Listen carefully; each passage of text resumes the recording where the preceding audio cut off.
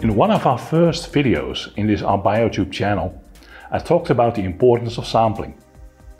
The quality of your sampling method contributes largely to the quality of your final result, typically more than your actual analytical method. But there is a second step that influences the quality of your result or the total analytical error. That is the sample preparation. Again, the contribution of this step may exceed the effect of the analytical method itself, as this graphic here shows. The graphic shows 3 different commodities analyzed for mycotoxins: corn, wheat, peanut, and the contribution of the sampling in green, the sample preparation in blue, and the analytical method in red. So let's have a closer look at the sample preparation, in particular to the grinding and the size of the sample to be extracted. Our colleagues from Trilogy Analytical Laboratory did several experiments to determine the effects of grinding size and sample size prior to extraction. They took 2 naturally contaminated corn samples, one with aflatoxin and one with zearalenone, and one naturally contaminated barley sample with DON or deoxynivalenol. These products were ground with a grinder to 4 different particle sizes, from relatively coarse to very finely ground. The first, least fine fraction, 50% passes through a 10-mesh screen, which means that 50% of the particles is smaller than 2 millimeters. The second fraction, 50%, passes through a 20-mesh screen, which means that 50% of the particles is smaller than 0.8 millimeters.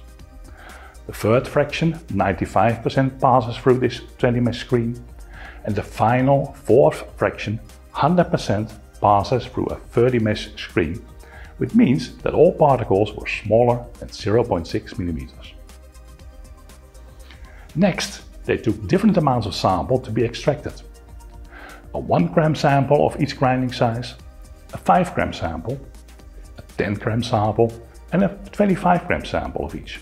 All samples were tested with LC-MS and the results collected.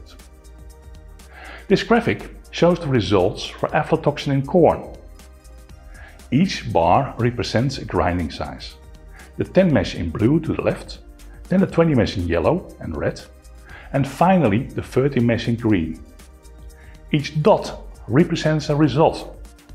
The blue dots are the 1 gram samples, the yellow dots the 5 gram samples, the purple dots the 10 gram sample, and the green dots the 25 gram samples. The graphic clearly shows that for less finely ground samples, the variation in result is much bigger than for the finely ground samples. But also, the smaller sample sizes show a much bigger variation than the larger sample sizes. The next graphic shows the same experimental setup, but now for zearalenone in corn and DON in barley. Instead of bars, the results are now shown in a pie diagram, but the message is the same. Less finely ground samples lead to larger variations as well as smaller sample sizes. So the message is, the accuracy of your results increases with more finely ground, larger samples prior to extraction. If it's not possible to grind the sample very finely, it is advisable to extract a bigger amount of sample. Vice versa, if your method allows only a small sample to be extracted, we advise you to grind the sample as finely as possible. I hope this video will help you to put more robustness and accuracy in your results. Please contact us if you would like to receive more detailed information about these studies. We will be glad to send them to you. Thank you for watching this video.